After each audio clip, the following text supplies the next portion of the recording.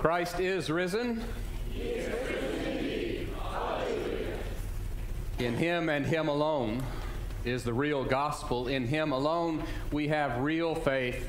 In him alone we have real victory.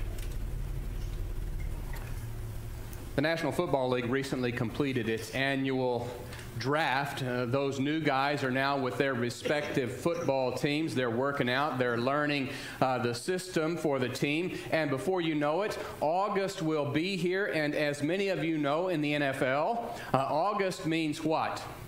Yeah, it means preseason, right?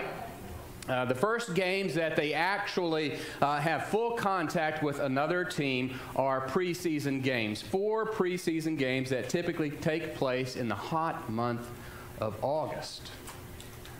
So this August we get to look forward to the Dallas Cowboys playing the 49ers, the Bengals, the Cardinals, and the Houston Texans. Now these games of course are designed for coaches to evaluate the new players to see whether or not they're worth keeping, and for those new players to showcase their skills and hopefully make the final cut.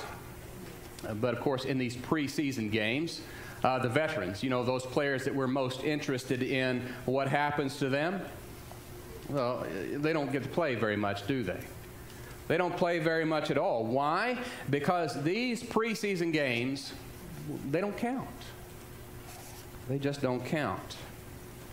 If you're a baseball fan, you all know about spring training games in Major League Baseball. These games happen in late February and throughout the month of March in the sunny, warm states of Florida and Arizona. Arizona and Florida, those are the places you want to be in late February and early March.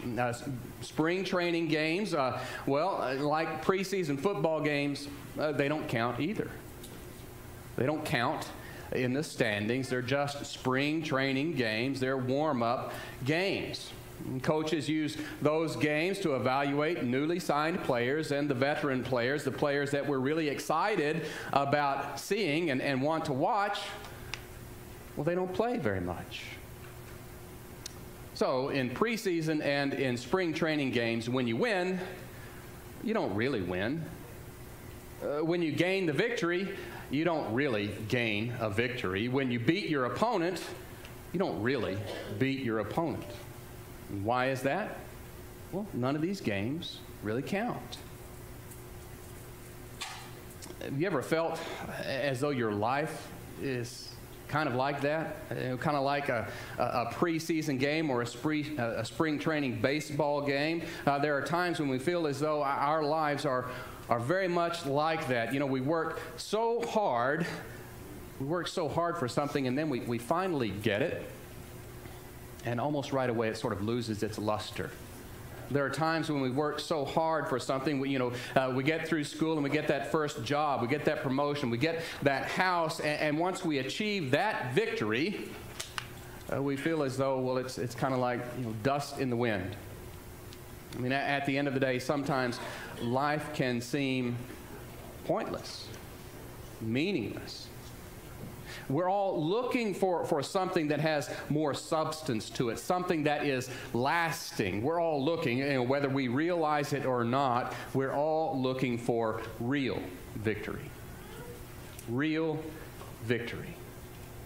So I've got some good news for you, some very, very, very good news for you. Today, the last Sunday of the Easter season, we come to the end of this 6-week sermon series on 1 John that we've called Real Faith. Real faith because throughout his 5-chapter letter, John contrasts what is real and what is fake. What is the genuine article, the real deal, and what's fraudulent and phony. And today, John offers real victory, not fake and phony and fraudulent victory.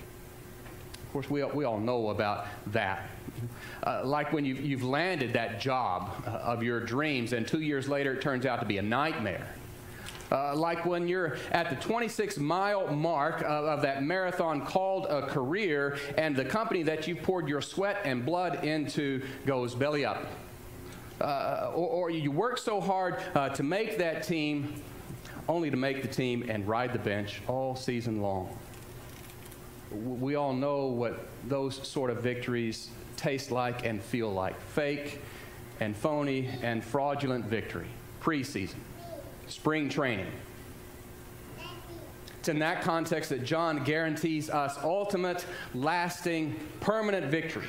Let's see what he has to say. He says, first off, that we have the victory. Victory, of course, is the word of the day. Victory in Jesus. John begins, if you have your sermon notes with you, John begins, everyone born of God has the victory. There's the word of the day. I have it there in Greek for you, in green italics, Nike. Nike. You all thought Nike just sold athletic gear, right? Long before that Nike, there was this Greek word, Nike. Nike is the Greek word for victory, triumph, winning. And John uses this word, Nike, four times in 2 verses. Everyone born of God has the victory over the world. This is the victory that has the victory. Now, I know that sounds a bit odd to you, that sentence structure there, kind of wooden. It's my own translation of John's Greek text, and I did that so that we can see the number of times that John uses that word Nike. This is what he says. This is the victory that has the victory over the world, even our faith. Who is it that has the victory over the world? Only he who believes that Jesus is the Son of God. So, 3 out of the 4 times that John uses this word Nike, this word victory or triumph or winning, in these verses, 3 out of the 4 times it appears as a verb. Has the victory, has the victory, has the victory. Those are verbs. And they are present tense verbs. And that's a big, big idea. John doesn't use a past tense verb and says, you had the victory. John doesn't use a future tense verb, you will have the victory. No, it is present tense. Has. Right now, in hand. This is a present possession. It is a habitual victory. It's an ongoing triumph. In other words, John says that we are invincible.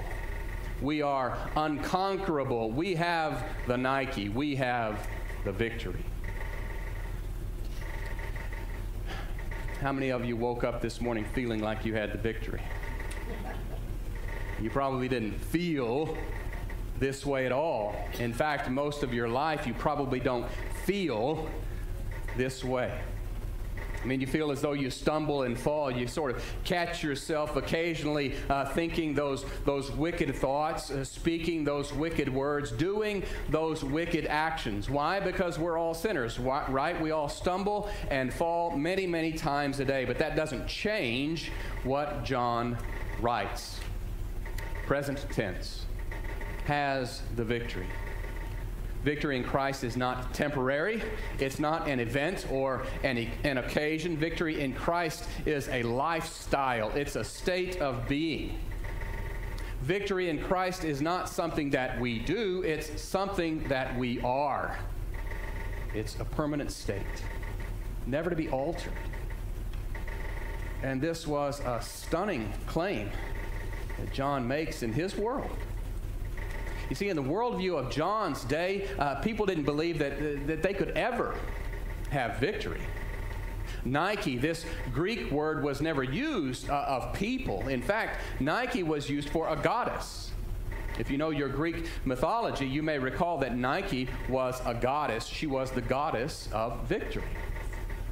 So only the gods and the goddesses could have victory, could have triumph. Only the gods and goddesses could actually win anything. And people, in the worldview of 1 John, people could never experience real victory. That was reserved for the gods and the goddesses. So it's within that worldview that John says 4 times in 2 verses, we have the victory. St. Paul says the very same thing. One of the most famous verses in the Bible, Romans chapter 8, verse 37, in all these things we are more than conquerors through him who loved us.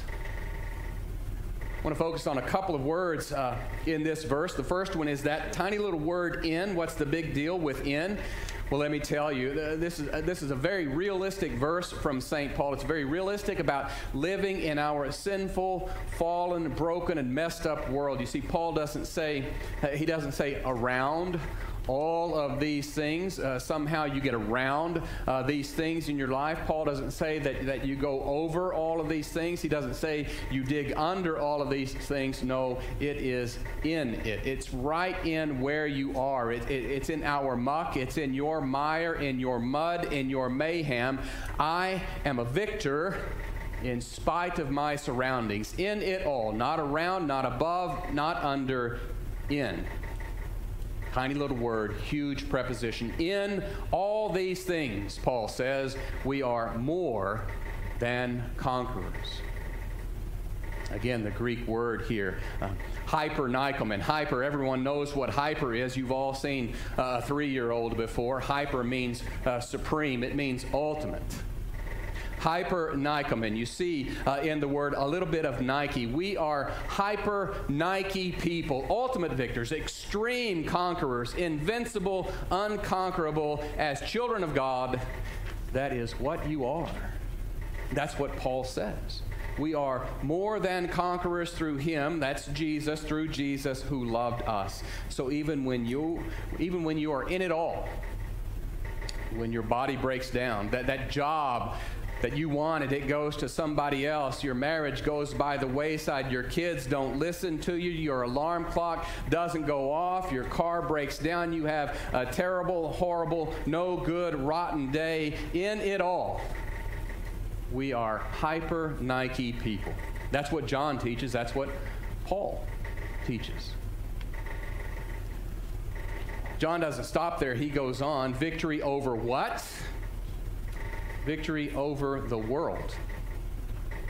The same 2 verses here. There's a lot in them. We looked first at the word Nike. Now I've highlighted this 3-word phrase, has the victory over the world. That's the victory. That's the victory. It's not over the government, right? It's not over the New York Yankees or the Philadelphia Eagles. The victory is over the world. So what is the world? Well, for St. John, in all of his writings, world, it doesn't mean the globe. World doesn't mean civilization. It doesn't mean society. World doesn't mean people. World, for John, means the world system, world values, the definitions that the world gives to happiness and success and the good life. For John, the world is a sick system. It is a system that is dominated by Satan. Living in darkness, opposed to Jesus. For John, the world is a system that is hell-bent on greed and idolatry and jealousy and hatred. And John uses that word world throughout his 5 writings in the New Testament. World for John means a system that offers you victory, but in the end only delivers defeat. It's that world that wants to steamroll you and destroy your faith in Jesus. It's that world that is opposed to everything that we proclaim and do here in this church. It's that world that wants to level us and destroy us. It's that world, John says, that you have victory over. Imagine, if you can, the biggest enemy of all, the hugest enemy of all. There is victory over that world. And you're probably asking how, right? How? Well, John goes on and he says to us, this victory is through faith. Faith. I think we might understand that a little bit, don't we? It's not, you see, it's not our battle to fight. I want to repeat that because most of you probably think a bit like me. You know, you're out there fighting battles and you think, if it's going to be, it's all up to me. I got to fight this battle. It's all up to me. No. No, it's not. You heard this great verse in the Old Testament reading this morning, 1 Samuel 17, verse 49, where David says, the battle belongs to the Lord. Whatever it is you're fighting, it is finally His battle. So we have the victory over that world through faith, not by anything that we do, but by what God has done. Victory is certain because the victory is God's. Now this time in these same two verses, we're going to highlight that word faith. This is the victory that has the victory over the world, even our faith. Who is it who has the victory over the world? Only he who believes that Jesus is the Son of God. Faith. Christian faith, not a feeling. Christian faith is not a hunch, it's not a guess. Christian faith isn't something that we sort of cross our fingers and just hope that everything turns out well. No, Christian faith is based upon fact, substance, historical events. Let me put it this way. Let's say you're out one day hiking with a group of people and you come across one of those, those wobbly wooden bridges extending over a deep, wide canyon. Now, if you're like me, you're going to have your 13th nervous breakdown. If you're anything like my daughter, Hannah, well, she would probably dance and skip right over that bridge. She's not frightened of anything at all. But me, if I were confronted with such a bridge as that, I'm going to move across it inch by inch, gingerly, fearfully. But the only way to get to the other side is this rickety, wobbly wooden footbridge that's suspended 100 feet above the canyon floor. Now, you've got to have faith in that bridge, right? If you're going to actually do this with your group, you've got to have faith in this bridge. You've got to believe that this bridge is going to get you across to the other side, and if you get across, it's not your belief that got you across, it's the bridge. So I can have a little faith in a strong bridge, or I can have a lot of faith in a weak bridge and fall to my death. So here's the point. Faith is only as good as the object of that faith. Your faith, my faith, is only as good as the object of faith. So, what's our object of faith? What's going to get us across to the other side? John answers that for us very clearly in verse 5. He says, who is it that has the victory over the world? Only he who believes that Jesus is the Son of God. That's the bridge that gets us across, finally, from death to eternal life. Jesus is the Son of God, and he's also God the Son. He's the promised Messiah. He is the root and offspring of David. He is the bright morning star. He is the Lion of the tribe of Judah. He is the resurrection and the life. He is the way, the truth, and the life. It's Jesus who is the Son of God. That's the bridge. And faith is only as good as the object of our faith, and you can count on him. He is the Son of God. At his baptism, the Father declares Jesus what? Son of God.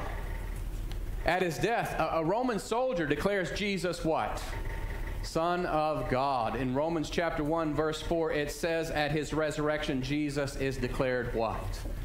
Son of God. Get it? Our faith is not in faith. Our faith is in the Son of God, baptized, crucified, and risen. So we have the victory, John says, over the world through faith. How do we experience it? How does God bring this to me? Do I have to go up to him to get it? John says no. He says this victory is delivered in the means of grace. This victory, John says, is delivered right where you are, right where I am, just here, just now. We can't go up to get it. So God brings it down to us through the means of grace. What do I mean by that? Well, we can look at the next couple of verses. John helps us to understand. He says, this is the one, he's talking here about Jesus, the Son of God. This is the one who came by water and blood, Jesus Christ. He did not come by water only, but by water and blood. What's that all about? Think back Jesus on the cross, John chapter 19, verse 34, where this Roman soldier took a spear and thrust it into our Savior's side. What came out? John says, a sudden flow of blood and water. So here John is talking about, he's referring to the death of Jesus. But he doesn't stop there. He goes on to say, and it is the Spirit who testifies, because the Spirit is the truth. For there are three that testify, the Spirit, the water, and the blood, and these three are in agreement. The Spirit, water, and the blood. What's John doing? Water and blood, the first and second times there refer to the death of Jesus. The third time here, water and blood are used along with the Spirit. John is pointing us to the means of grace. The means of grace, what are they? Well, water, you get that. That's water refers to holy baptism. Blood, of course, refers to the blood of Christ in the Holy Communion. The Spirit, it refers to the Spirit-inspired Word of God. So here in 1 John chapter 5, verse 8, he's teaching us that the victory achieved by Jesus at his death and resurrection is delivered to us in water, in baptism, in body and blood of the Holy Communion, and in the Spirit-inspired Scriptures. You don't have to go up to get it. God brings it right down here to you. Right here, right now. There's this great story about the Battle of the Nile. If you're a naval historian, you might know about the Battle of the Nile. It was the British against the French, 1798. And in 1798, the Brits really needed a victory. You see, they had just lost the American colonies, so this is a huge battle for Britain. Horatio Nelson was the admiral who led the British into the battle on August the 1st, 1798, and the British completely annihilated the French Navy at the Battle of the Nile.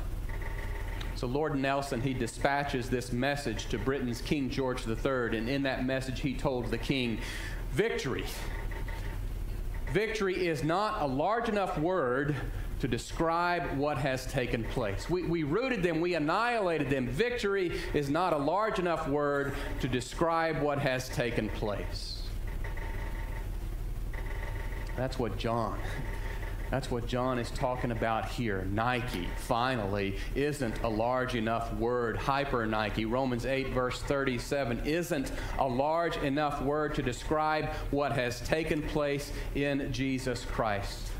We have victory, John says, over the world through faith, delivered in the means of grace. And nothing in all of God's creation can separate us from our victory in Christ Jesus.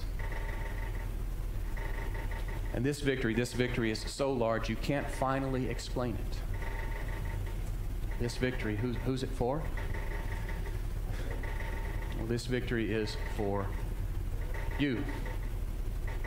It is for you. Yesterday, today, tomorrow, eternally. Amen. Amen.